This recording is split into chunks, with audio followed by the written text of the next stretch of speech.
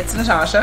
And Khalil. And we are the co-hosts of WokeNFree. Thank you for tuning in to our 219th episode of WokeNFree. If you've been tuning in every week for WokeNFree Wednesday, you know that WokeNFree is all about being real and honest with each other and you. We talk about everything and anything important to us, you, the world, and nothing is off the table. This week, we're asking a really interesting question, which is, would you ever switch bodies with another person? Before we dive deep into the subject, a couple of things to cover. First, have you gone to WokeNFree.com to not only listen to this episode, but to download it through the Podbean app so that you can add your comments and you can join the WokeNFree Wednesday conversation? If not, please do it immediately. Thank you. Monster voice. Now, if for whatever the reason you can't download another app on whatever device you listen to podcasts on, then go to WokeNFree.com, go to the Listen tab, and pick your platform of choice where you're going to listen, to follow, and subscribe to the show. For instance, we got to give our shout out and love for those on iTunes, on TuneIn, Stitcher, Google Play, our YouTube subscribers, SoundCloud, iHeartRadio, Spotify, Pandora. Guys, it's a WokeNFree world. Be a part of it.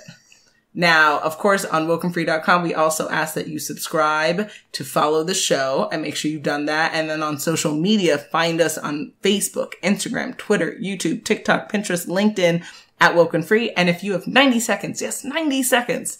It's COVID. You have 90 seconds. Please review the show on any platform of choice where you can review shows at. So again, WokeNFree.com, listen tab, have at it. I'm kicking it back to you, Khalil. Body, yaddy, yaddy, yaddy, yaddy, yaddy. Would you ever switch bodies with another person? You know, I love me some really good Megan Stallion. Oh, that's what that is? That, and her body is fab. Wow. So she's phenomenal. All right, phenomenal. Not that we should be commenting on bodies because, what's his name? Oh man, I forget. He just was, this famous actor who was asking people, he's lost a lot of weight and he was asking people not to, is it Jonas something? He was asking people not to. Nick Jonas? No. What films was he on? He was in, what's the one with Leonardo DiCaprio that we love? And he acts really like the... Oh, he was in The Wolf of Wall Street? Yes. He was his companion friend. Oh, it's that guy. Yeah, that guy. I forget what, it's like Jonas something. I forget. I know you're talking about. Yeah. He recently made a statement, a couple of weeks ago about asking people not to comment on his body. And so... Really?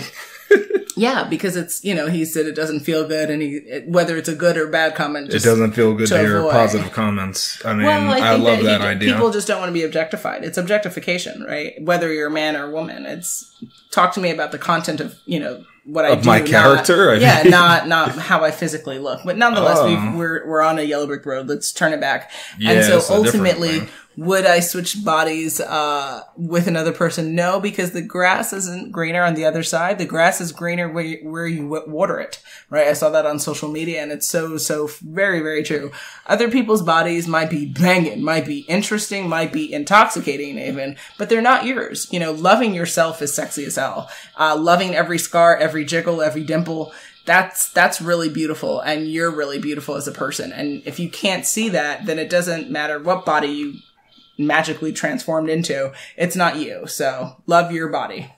So that's interesting. I guess you were thinking of it as permanently switching. Whether it's temporary or permanent. So you'd say no for both. That doesn't change your answer. All right. I want to be in my skin. Wow, that's amazing. I mean, for me, I'm ultra opposite of that. Okay. I would especially love the ability to just go into out of different bodies as I please. It'd be fun to explore someone else's life and experiences with the world. Maybe this body has a larger lung capacity, so I could stay submerged for much longer than usual. Maybe this person is a woman, so I could experience life from a different point of view. So that's why I would definitely switch bodies. That is so interesting. So you'd be interested in being a woman? Yeah, definitely. Fascinating. Okay, so then why do you think generally someone would want to switch bodies with another person, with your own intentions involved in that answer or even just abroad? Again, we got a plethora of reasons to switch, but we'll go through some of them. It's a quick way to get the looks you might desire. So that's kind of explain. I know you said, you shouldn't do that, but it is a possibility of doing that. You can live the lifestyle that you don't have. So you can be a jet setter if you're not in that lifestyle currently. You have the ability to go places you are not allowed to go. So it's like if I want to go to the back of the donut shop, I can't. But if I switch to the body of the worker there, then I can be in the kitchen now and I can see how the donuts are made and I can taste some of the donuts. Amazing. Okay. So see, I get that great capability. I got the ability to fly supersonic aircraft. That's always fun. Okay. It's pretty cool. And then you also get the ability to use another person's power of influence. So someone that might have a high ranking position, you get to be them, like a general in the military. You can just turn to the general and then now you wield all that power. Or that Kardashian power. I mean, yeah, anybody of him, you could be an influencer if you want. Yeah, you can take over their body. Yeah. Okay. I believe it comes down to the following: curiosity, low self-esteem, lack of self-love, negative thoughts about their own self-image. Wow, this list is a lot different than my list. Correct. That's all I know. And a lack of ongoing personal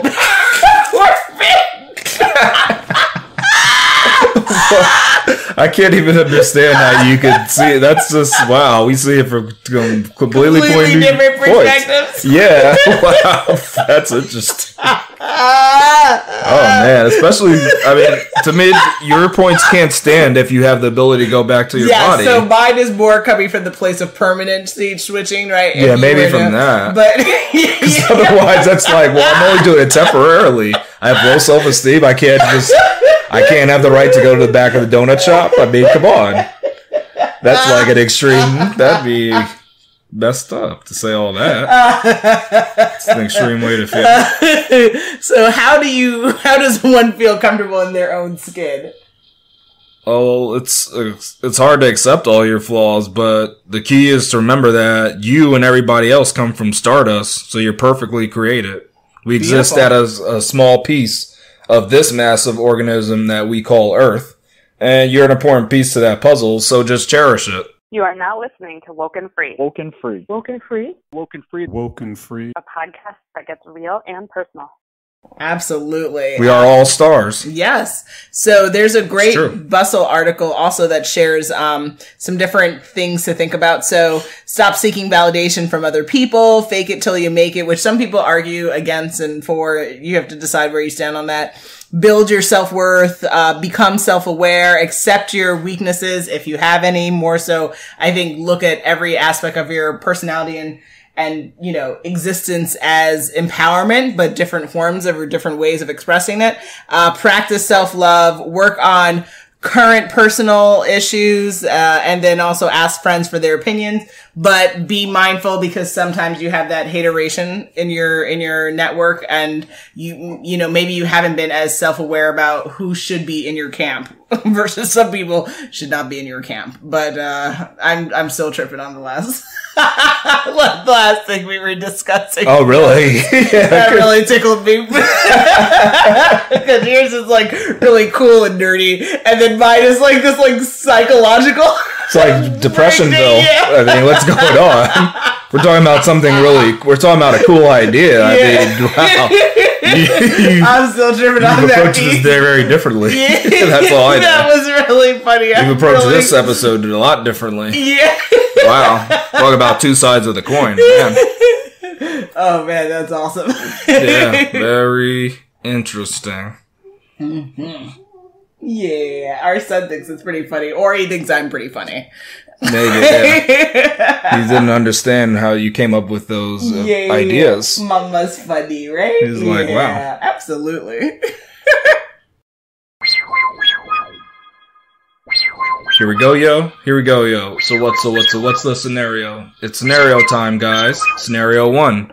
Violet had a Freaky Friday moment where her body got switched with the chief nursing officer at a local hospital. She is interested in the medical field, but doesn't know if she wants to actually go through the schooling for it. A voice speaks to her and tells her that if she doesn't get back to her original body by next Friday, she will permanently be stuck in this new body. What should Violet do? Be Violet. Like I said, I'm a strong advocate of being who you are in this world, in this time and space. I can't speak on how long or how many lives we have in this world or this universe, but if you're born into the body you are, obviously you can make whatever anatomical changes that you deem necessary for kind of what is your authentic truth in this world. But if you ultimately totally get out of your body, I just recommend always finding your way back in.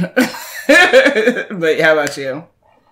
Yeah, I mean, I think she should probably get back to her body because she doesn't even know if she wants to go into the medical field. Mm-hmm. So to be stuck as that chief nursing officer for the rest of your life, and that's not even what you wanted to do. Well, technically you're not stuck. I guess you could always change your career too, but that's true. It's just weird though to be in someone else's body and doing that when you could be in your own body and just start from that point. So yeah, I think she's got to find out how can she get back to her body. Like if she has to go to a fountain and drink the special water, I don't know, but do whatever she can do to try to get back to square one. Yep. That would be the solution.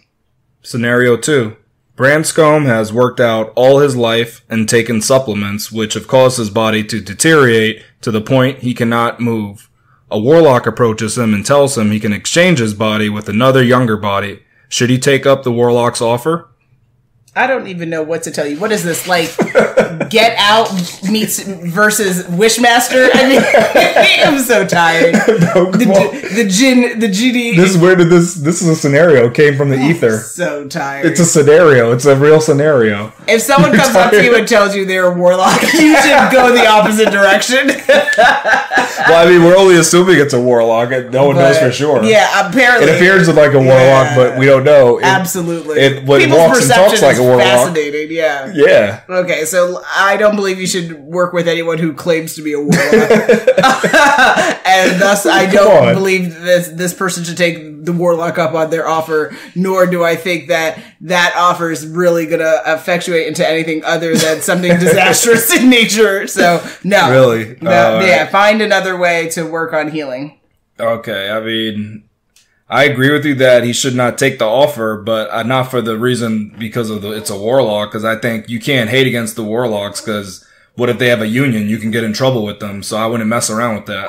All I would say is that you shouldn't be exchanging your body for someone else's body, because what happens to that person? I think that's messed up. I think that's the big issue I have here. Like, that other person has a life. You're trying to give them your body that you're the one who did all that stuff to. I mean, you got to live with what you did, right? Yeah. So I don't think you should be trying to escape it like that. So that's my problem. But not the warlock, because I'm not trying to offend warlocks. You know? I'm not trying to offend warlocks. What I'm saying is that the idea of a warlock scares me. So that's why I'm saying the whole... Would you run then if they said that to you? Absolutely. I've run from a lot of things. Oh, okay. When it comes to the magical world, I watch too many horrors and stuff. I find, like I said, I was just watching Wishmaster recently.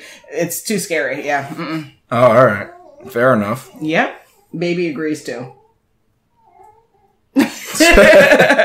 Scenario 3. Giovanna is obsessed with booty gains. She takes supplements, buys lifting clothes, and tries new workouts to pump up her butt. She stumbles across a shop that says it can make any wish come true. When she enters inside, there's a notebook with an instruction card that reads, "Write down your one wish." Should Giovanna wish to swap bodies with her favorite influencer so she can stop working so hard to get the look she so desires? Nope. Giovanna should go into the nearest burger joint and have a really wonderful meal. And, and I think that Giovanna should live her truth. And if she's tired of doing what she's currently doing, she does not need to swap bodies to change her lifestyle. She just needs to change her lifestyle and live with whatever her truth is going to be. She needs to find it sounds like she has no acceptance of who she is and her body, but she's working on this kind of unattainable achievement that so many of us are. But, I, like many others, also have no problem having a wonderful meal at a burger joint. So, wow. Come to terms with who you are, accept and love all of that booty, regardless of the booty gains that you can have from other measures of action, and cut it out. Have a freaking milkshake, call it quits. Nice. Smart. Yeah, how about you? I think that she should test to see if this notebook really works. So she should write down she wants a variable adjustable booty, so she can change the size of it at any moment's notice. And if that works, then she knows that the wish is actually a true thing. Notebooks, writing in them. You wouldn't try it to do Tom Riddle and Harry Potter. You want to see something actually occur? I'm just terrified of the magic. You could write the world just has no more poverty. You could write something nice. You wouldn't write anything in the book? No, it's just too scary. Because I don't know what hunger? I don't know what the ultimate cost would be. A lot of stuff because it's like, end world hunger because everyone's dead. So, there's no one to be hungry if you're dead. The dead do not eat. Yeah, the dead don't eat here. Yeah. There is no dead. There is no hunger. Yeah. Like, no, it's too much, guys. Too much. All right, so you won't even mess with the book. That's interesting. Absolutely. All right. And your answer? Well, I told you what you should do. Okay, gotcha. All right, well, there's that then. I'm totally freaked out and scared and also tripping still. So on the previous thing, but you're still tripping on that? I'm still tripping on it. I told you, I You just got obsessed with that? Wow. I get obsessed with that. Yeah. But ultimately, we can't take and discuss this forever because we are at that time again. It's coming to the end of our 219th episode of Woke and Free. What? This was quite the episode discussing. What happened there? Would you ever switch bodies with another person? Khalil, tell them what to do next. All right, I'll tell them then. Come back next week for the new Woke and Free Wednesday episode. Make sure you follow us on social media to follow along the conversation, and make sure you tune in next week for Woke and Free Wednesday to join the conversation at WokeNFree.com. If you want to be a guest on our show, we're definitely thinking about 2022 content, so hit us up on our Contact Us page at WokeNFree.com. That's WokenFree.com. Social media, we talked about it before, I'll say it again: Facebook, Instagram, Twitter, YouTube, TikTok, Pinterest, LinkedIn at Woke and Free, and sponsorships and collaborations. Go figure. Contact us page at WokenFree.com. If you didn't already subscribe, please do. Share the episode and make sure you come back to join the conversation every Wednesday for Woke and Free Wednesdays. Remember, Woke and Free is more than a podcast. It is a way of life. Until next time.